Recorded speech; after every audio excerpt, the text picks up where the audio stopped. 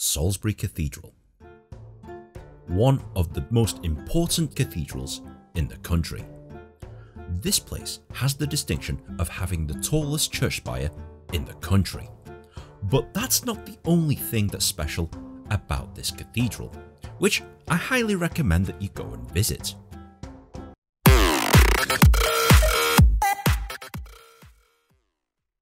The cathedral is one of the most important in the country for several reasons.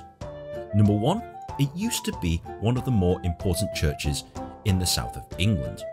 And number two, it's home to the Magna Carta, one of the most important documents in English history that defines the roles of the royal family in relation to the lords. But it's currently not open. As you can imagine, it's 6:30 in the morning. It's not open, but it is open if you are a worshipper, if you are a Christian. Apparently the services start from about 7:30, and then the actual cathedral itself is open from about 9 AM. But you know what? I decided to hell with it.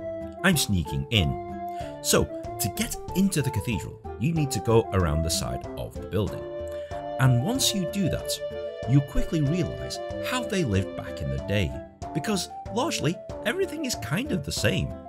So these lovely cloisters here, imagine monks walking around this before their morning prayer.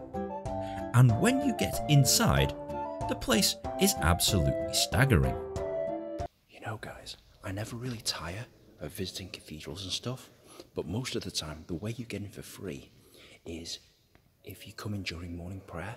Now, morning prayer generally only happens in one of the corners, and if you generally stay out of the way, I'm pretty sure they'll be okay with that. This is a cool place. So I actually decided to wait until morning service was over and all the parishioners cleared out before I had the entire place to myself. Now, when you come in here, it is very ethereal, as most cathedrals are, but this place in particular. You get some great photo opportunities, especially in front of that water fountain / font that we walked past. But yeah, this place is actually kind of cool. It's very similar to some of the other cathedrals that I've been to that are built in the Gothic style, aka they're all in the shape of a crucifix. And Salisbury Cathedral isn't that much different. However, what's cool about this place is that it's obviously a working cathedral, which makes it great. And secondly, you can even see and smell the history in this place. The Magna Carta is housed in a different area of the cathedral, and obviously because it's not officially open, I can't access that.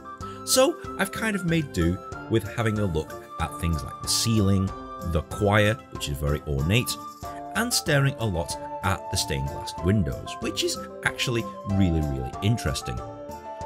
I'm sure if I went on a guided tour, I'd know everything about all the historical significances of these statues and all of these windows, but obviously, as you know, I've snuck in here, hence why the place is completely empty, and yeah, I didn't get to learn any of that.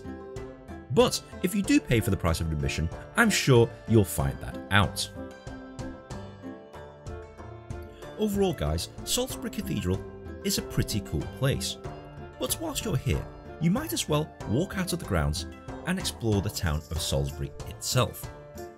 Now, I'm not going to lie, Salisbury is a pretty small town. You can pretty much circumnavigate the entire place in about 10 minutes.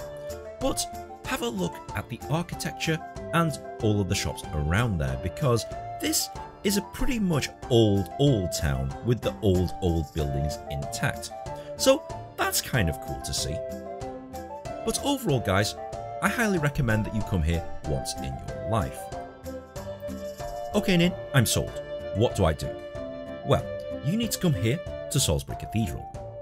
Salisbury Cathedral is located right in the middle of a major town called Salisbury, which is very easily accessible via motorways and A roads, and public transport, just in case you're not driving. The cost to do it? Well, I honestly have no idea, mainly because I snuck in. Now, I'll print the cost of going to the cathedral on the screen. However, if you are a worshipper, you get to go in for free anyway, so long as you're praying. Is there anything else I need to know? Yes, as previously mentioned, the Magna Carta, if you did want to see that, is housed in a completely separate part of the cathedral, of which was not open when I looked, but it's actually worth looking at if you do go there. If you have found this video at all helpful, please be sure to like, share and subscribe. Comment on the comment section below, and if you do have any other bucket list ideas, tweet them at me, and if I get enough suggestions, I will go ahead and do that. So guys, thank you very much for watching, and we'll see you in the next episode. Yeah, this is actually kind of cool, and be sure to check out the rest of Salisbury whilst you're here. It's a quaint little market town, I gotta admit. I've not seen stuff like this for a while because I live in the glorious north of England where everything's pretty industrialised, but this is actually quite quaint. It's interesting to know how people in historic towns actually live. It's significantly different to how we live up there in the north of England.